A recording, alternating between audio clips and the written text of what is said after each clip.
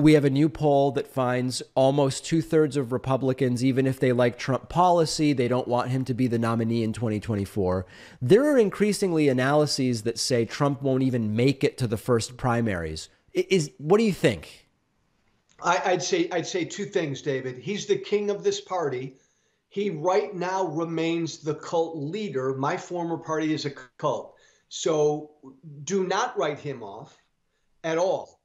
But what I will say is this. I'm in a weird spot, right? Because I come from the mega cult. I still engage with the mega cult every day. And I will say two things about Republican base voters that I talk to every day. They all want Trumpism. They all want that. And we all know what that is.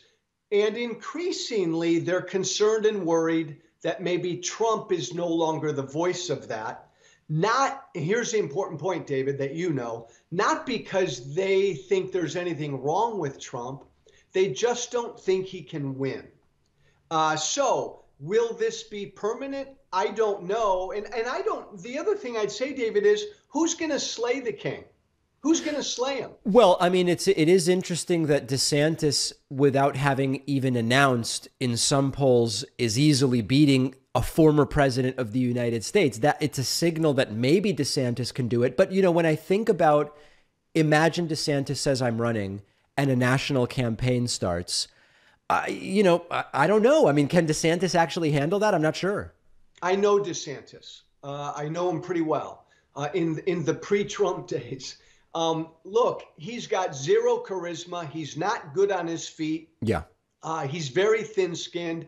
And most Republicans around the country really don't know who he is. He is a marker right now. He's a default spot for all these Trump voters who want Trumpism and they don't know where else to go. I tend to believe that once he's under a national spotlight, I don't think he'll do well. Yeah, and I've read a number of pieces that say, brilliant guy, much more competent than Trump, but sort of like constitutionally, he may not really have what it takes to actually face the national campaign with the nicknames and but at the same time, it is a different Trump. I mean, if you just look at Trump's something, I don't know what's going on with Trump, but when you look at video from 6 years ago, from 2015, 2016, his facility with language and the insults and the quips and whatever, he does seem diminished at this point to some degree. Would you agree?